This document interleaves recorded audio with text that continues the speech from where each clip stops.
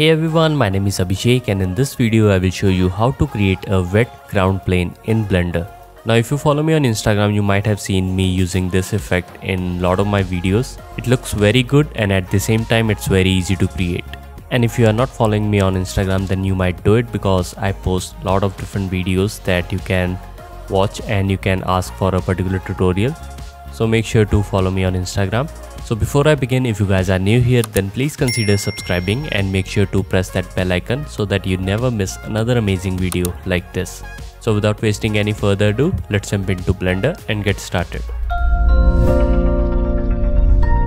Alright, so right now I'm in Blender. So as the ritual say, you have to delete the default cube. So select it, press X, then delete it. Now we are going to add a plane. So press Shift A, mesh under the plane. Let's select it. Now let's scale this up, so you can press S, then 8, so that it will scale this up by 8 units. Now you can also press Ctrl A to apply the scale.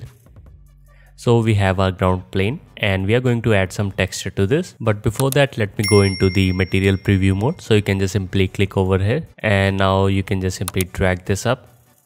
And let me just quickly change this to shader editor. Now make sure your plane is selected. And after that you can click on this new material and just quickly rename this to floor or ground, whatever you want. Now we have our principal BSDF and the material output. So we are going to first change the base color to something darker. So let's go with something like this, or you can make it completely black. It's totally up to you.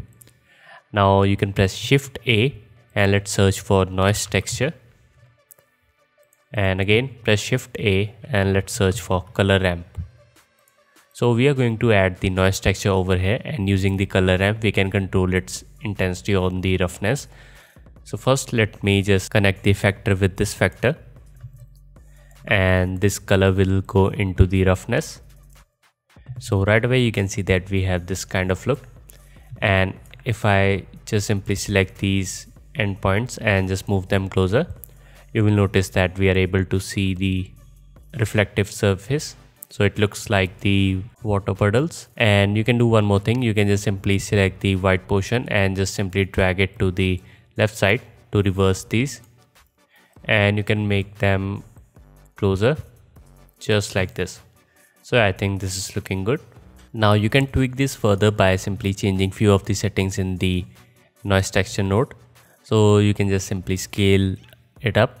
And you can see that now we have more of the water area, or you can just simply scale this down and you can see that now we have big chunks of these. So it's completely up to you. So I think around here it looks good, and you can just simply play around with these.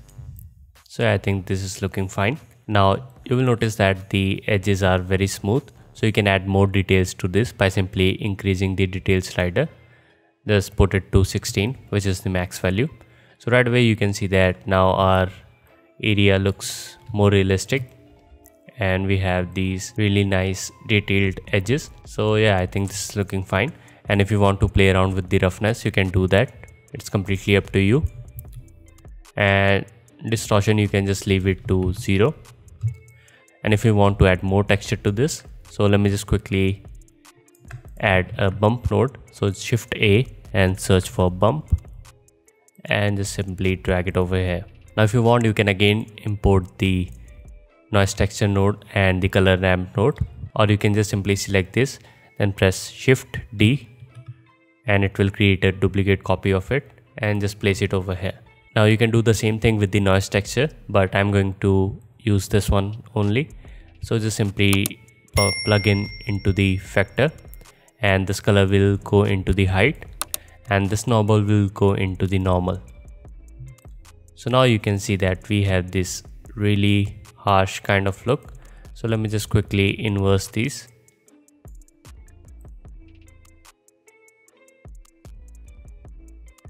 Something like this, and you can also check the invert option. So now you can see that we have this really nice ground texture.